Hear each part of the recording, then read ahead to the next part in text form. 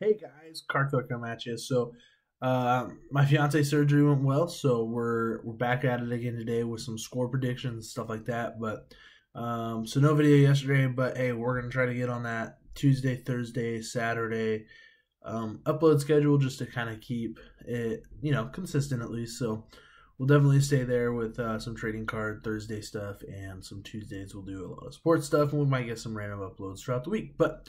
Today is Saturday, which means we've got some score predictions coming out your way. Let's go ahead and look at the recap of last week. It was not too hot, guys. I went 5-8. Yeah, I don't like it, but we'll see if we can do better this week. I had the Texans losing to the Browns. Of course, that happened. I did not expect it to be a 7-10 game. Like, that's a close game. I expected it to be a 4-point game, but I didn't expect it to be a 3-point game.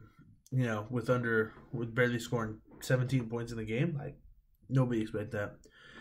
I had Washington beating the Lions by 3, 17-14, and the Lions beat the Washington by 3.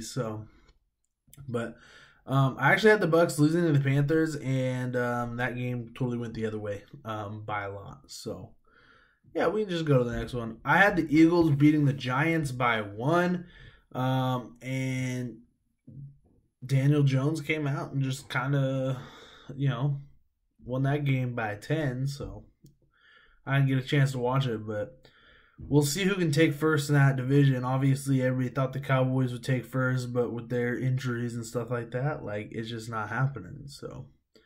Then I had the Jaguars losing to the Packers by 14 points, and they only lost by 4. So, like, the Jaguars and the Jets are obviously going for last place. See who can pull in Trevor Lawrence. See who can get that new QB. I'm surprised the Jaguars actually had such a close game with the Packers.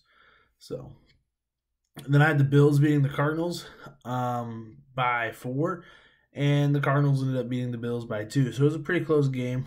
Overall, it was pretty close. So I had the Chargers beating the Dolphins, and that went the other way around. I had Joe Burrow as the rookie quarterback winning that one, but obviously it was not Joe Burrow winning that one. It was Tua. But again, it was a close game. It was only an 8-point game. You wish it was closer, but hopefully we see a lot of great matchups between those two for the rest of pretty much their careers. I got the Broncos and the Raiders. I had the Broncos winning by 6, and the Raiders just kind of took that one away. So I think they're going to be a playoff contender for sure. So we'll see kind of where they land, to say. I had the Seahawks and the Rams. I had the Seahawks blowing the Rams out 45-14. And where'd the Rams come from? Well, they came out and blew Seattle out. Not blew them out completely, but 23-6. When they were not the favorite. Heavily favored Seattle. So then we had the Bengals and the Steelers. I had the Bengals upsetting the Steelers by a touchdown. Yeah, that went completely the other way. So it's all good. It happens. That's part of predicting the scores is you're hoping one team might go off in a week and the other team might slouch. I had the Niners losing 10-28. They ended up losing 13-27. Unfortunately, Drew Brees did get hurt. It's a hard thing to see. It was such a great quarterback, but at the same time, it happens. And we just got to keep on going, I guess you could say. So, I had the Ravens losing to the Patriots 17-21. And I was surprised they actually lost 17-23. I was pretty close. And that's the closest game I've predicted score-wise. I think the Patriots are a sleeper team in the playoffs. I don't think they're a Super Bowl contender, but I think they're going to make an upset in the playoffs and kind of throw the balance out the window, as you might say. Obviously, Cam Newton has been in the playoffs. He's been to the Super Bowl, so we'll see. And then last, I had the Vikings beating the Bears by 11. They ended up beating them by 6. So, pretty good game, pretty close game. Dalvin Cook didn't go off like I expected him to, but you can't always focus on one one player. Even the Niners with their running game last year, like they weren't focused just on Mostert or just on Coleman. You know, they had all 4 running backs in the game, or 3 running backs in the game, plus the fullback Juszczyk involved in the game. So it's like they were not just one dimensional with one running back. So next Thursday night, that's what I'm looking for. We had the Cardinals and the Seahawks. I had the Seahawks winning that one by 3. Obviously, they won by a touchdown. It was a pretty close game. But, you know, after the Cardinals winning and the Seahawks losing, I think the Seahawks had some fire. And the Cardinals, they were kind of still riding their high on a short week. So that always makes it hard when you have a short week and, you know, you're off a win versus a short week off a loss. You know, short week off a loss, I got to win this game, because if I don't win this game, then it's going to be hard. So this week I got the Steelers beating the Jaguars 35-14. As much as I want to see them lose, and as much as the Jaguars might come back and, you know, maybe squeak out some points, I just don't see them taking it this week against the Steelers. I have the Panthers beating the Lions 24-21 after the Panthers kind of lost last week. I think they're going to have did we really just get blown out by the Buccaneers? Not that the Bucs are bad, not that they're thinking that, but, you know, did we really just they just played horribly. So then I have the Patriots beating the Texans 24-10. Again, I think they're that sleeper team in the playoffs. So I think they're actually doing good things in order to see kind of where their depth is and what they need. So, but the Texans, man, I feel bad for J.J. Watt out there. And Deshaun Watson, that's some wasted talent when you ain't got a team around him. So we'll see kind of what happens moving forward. So I have the Titans losing to the Ravens. Obviously, I had the Ravens losing last week, and that ended up happening. And I think, you know, again, they're going to be a fire lit under their butt. And I don't think the Titans, they don't outperform. They perform, they just don't outperform a lot of their team. Or not the teams, but their opponents. So I got the Browns barely beating the Eagles 14-10. I think it's gonna be a sleeper game, so we'll see. I don't think it's gonna nothing crazy is gonna happen.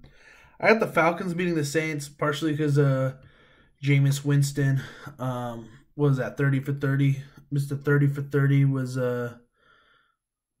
sitting on the bench, but they got Taysom Hill starting, but I just don't think they're going to keep Taysom Hill as quarterback. I think Jameis Winston's going to get a lot of reps. So 30 for 30 entering the game, and I think the Falcons just, they're set up. Matt Ryan still is their quarterback. Taysom Hill, I don't know if Taysom Hill has a start now that I'm thinking about it, so we'll see. It'll be close. 21-17 still, close game, but I had the Bengals playing Washington. I got them winning big, 21-7. I mean, it's Washington. Who's their starter? Yeah, so we'll see what happens there. And the Jets, I think, are going to lose to the Chargers 31-10. Obviously, I think the Chargers are going to, come out. Justin Herbert is, I think, the MVP, or not the MVP, but the Rookie of the Year.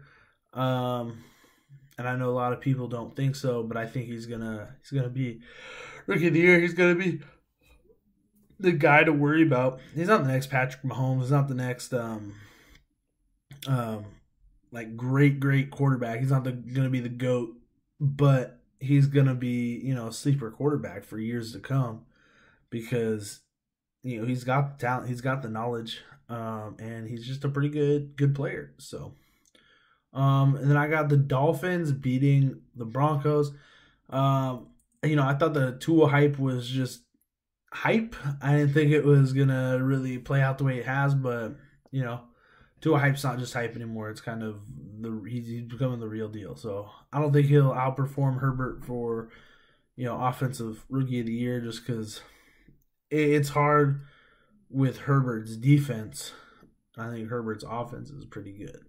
So I got the Vikings beating the Cowboys 28-14. I think everybody's going to beat the Cowboys just because without Dak, they haven't really had a team.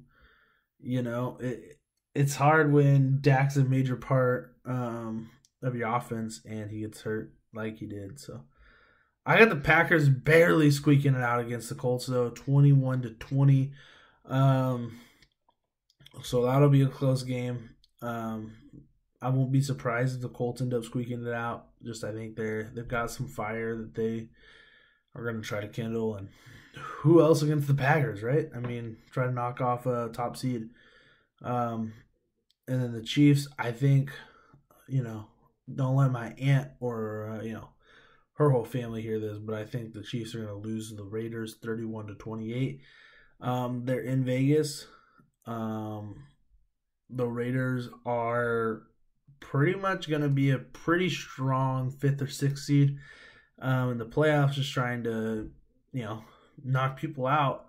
I don't think they're a Super Bowl contender. I think the Chiefs would beat them in the playoffs, but I think right now, Chiefs coming off a bye, it could go one of two ways. Either you're gonna come out wrecking everybody, or you're gonna come out sleepy. And the Raiders, you can't come out sleepy right now against them. So we'll see what's going on. And then lastly, I got the Rams beating the Bucks 28-17.